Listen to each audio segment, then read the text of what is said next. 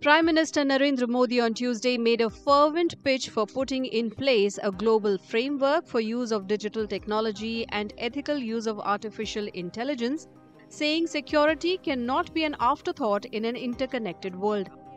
Speaking at the inaugural session of the International Telecommunication Union WTSA and India Mobile Congress, he emphasized the need for a rule-based framework for digital technology.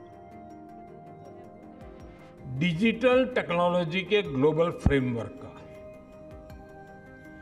Global guidelines का अब समय आ गया है कि global institutions को global governance के लिए इसके महत्व को स्वीकारना होगा. Highlighting India's rich tradition of communication and its role in global development, Prime Minister Modi called for resolving conflicts and fostering connections.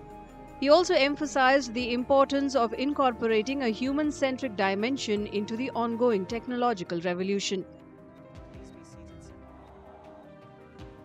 Bharat दुनिया को कॉन्फ्लिक्ट से बाहर निकालकर कनेक्ट करने में ही जुटा है. प्राचीन सिल्क रूट से लेकर आज के टेक्नोलॉजी रूट तक भारत का हमेशा एक ही मिशन रहा है: दुनिया को कनेक्ट करना और प्रगति के नए रास्ते खोलना. Telecom service providers like Airtel and Vodafone Idea have reaffirmed their commitment to data security, highlighting their efforts to combat spam calls.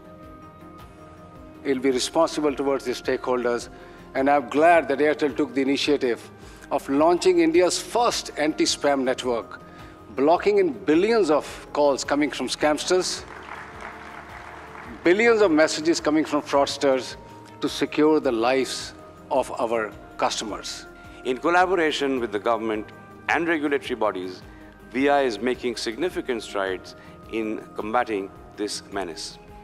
Vodafone Idea is committed to bringing new and innovative solutions that will fundamentally address spam and fraud at the very core. India boasts 1.2 billion mobile users and 950 million internet users, handling more than 40% of global digital transactions. Given this scale, digital security is crucial for the economic stability of the Indian economy, ensuring safe and reliable online interactions.